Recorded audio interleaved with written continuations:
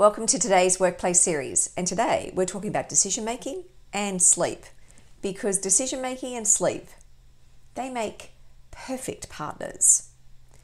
Your brain makes decisions many times a day, and often when you're making a decision, you can do that almost unconsciously. You just do something because that's the way you've always done something. But every time you make a really deliberate decision, you're using up really precious resources in the brain. And so you want to make the most of those precious resources. And that means you want to consciously decide when you're deciding. Because if you don't, you're in danger of making a decision when your brain isn't at its peak. So you'll have often heard about that kind of comparison of your brain being a bit like a muscle. So in that vein of thinking, think about it like this. So when you're at the gym and you're working out, you get tired. And so you would know that you need to have training days and you need to have break days. It's the same with your brain. You want to get that right balance between working your brain and also resting it.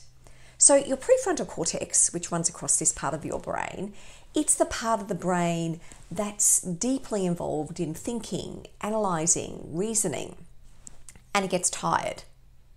It gets tired easily.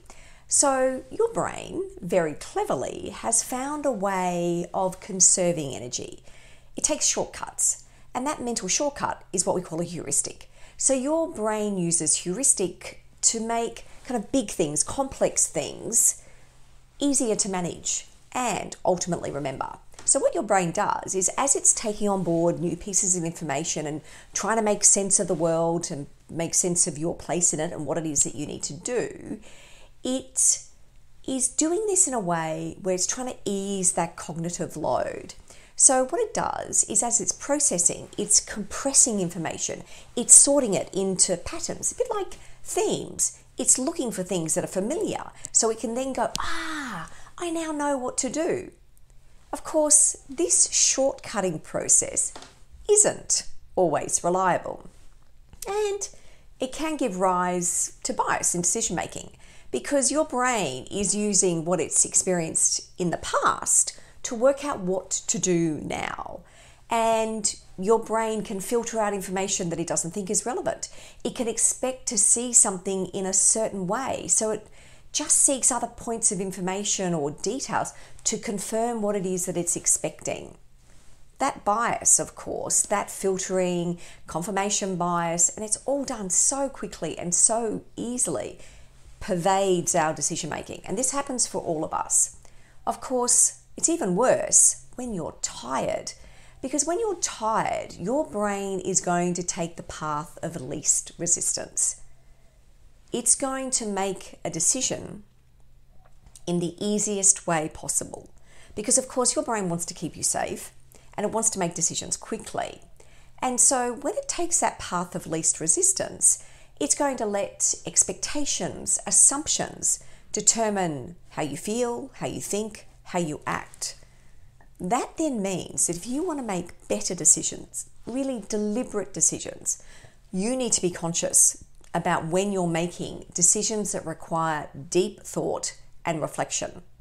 So that concept of sleeping on it, it's not a silly concept, because your brain processes things overnight and you're far more likely to make a better decision early in the morning when that prefrontal cortex is rested. So you can think of it like this. Your prefrontal cortex is like a battery. And when you go to sleep and hopefully wake up the next morning rested, that battery is full. And then every time during the day that you make another deliberate decision, a little bit of that battery gets used. So much so that by the end of the day, the battery's a bit more drained, maybe even almost running on empty. So when you're thinking about making a decision that requires expertise, thought, deliberate thinking, think about that time of day. When is your brain going to be the most rested, the most fresh? And another tip, when you wake up first thing in the morning, don't waste that precious brain energy on things like Instagram and Snapchat and Facebook. You want to use that brain energy wisely. So that deep thinking that you need to do it first first thing in the morning when you're fresh. Lots to think about. How are you going to use your brain today? Take care. Have a great week.